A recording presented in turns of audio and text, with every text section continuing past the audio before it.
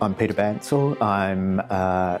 research fellow in the School of Social Sciences, and I'm located in the Sexualities and Genders Research Network. The course is structured around 4 units, and those units work from very broad understandings of inequalities that develop from questions of difference and diversity,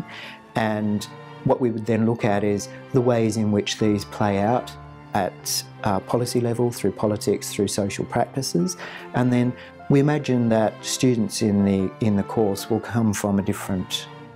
range of backgrounds, policing, social welfare, etc. And that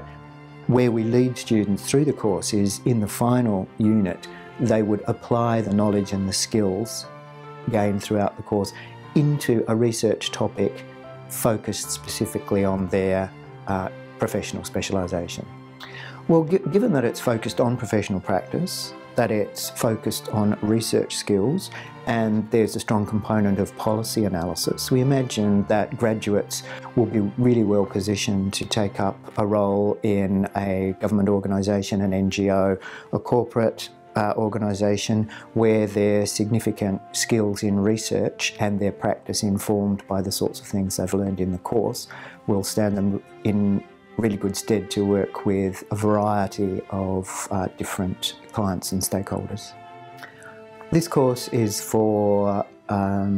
international and national students who either have an interest in questions of diversity and would like to pursue that interest. It's for people who are already working or intend to work in areas where they're engaging with a broad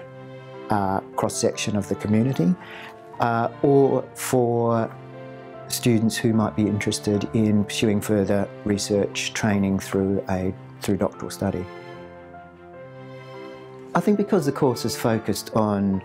contemporary issues, contemporary problems and contemporary solutions, that the course is going to evolve over that period of time, and that what we think might be an issue or a problem now might be very different from what we see in 10 years, and that hopefully what we're offering is people the opportunity to engage with real problems in real time.